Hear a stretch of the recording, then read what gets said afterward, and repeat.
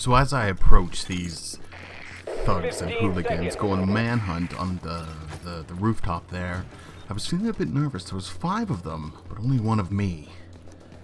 But then I just remembered WWJD. What would Joel do? You make every shot count. Yeah.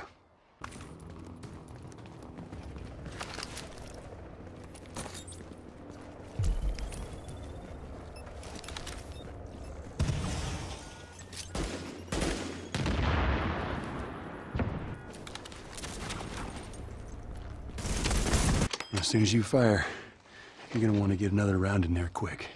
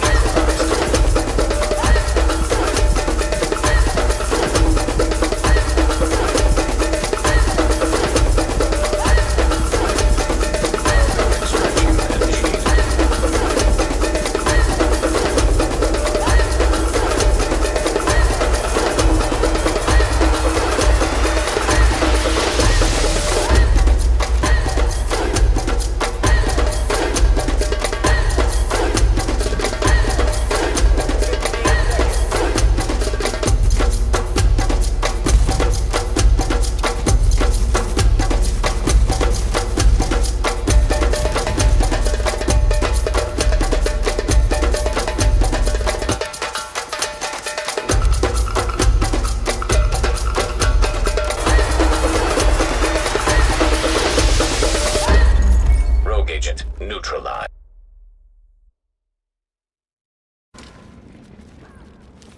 All right, now, you're going to lean right into that stock, because it is going to kick a hell of a lot more than any baby rifle.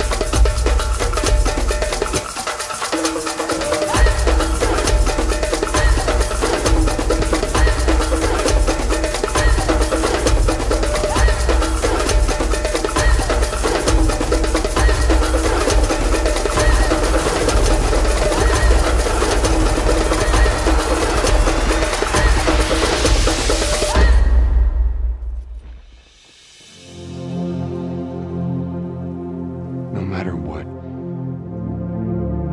you keep finding something to fight for. Now, I know that's not what you want to hear right now. Exiting the contaminated area.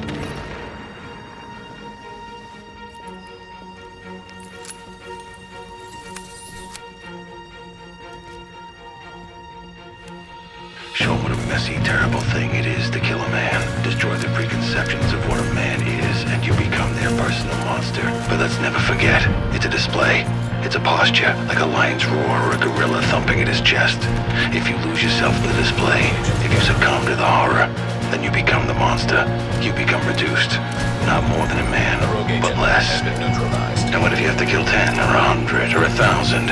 What if in doing it you save 1,000 or you spare 10? What if you save yourself? What is the measure of a man, or of his murder? By what insane calculus can we answer questions like these? Rogue agent down.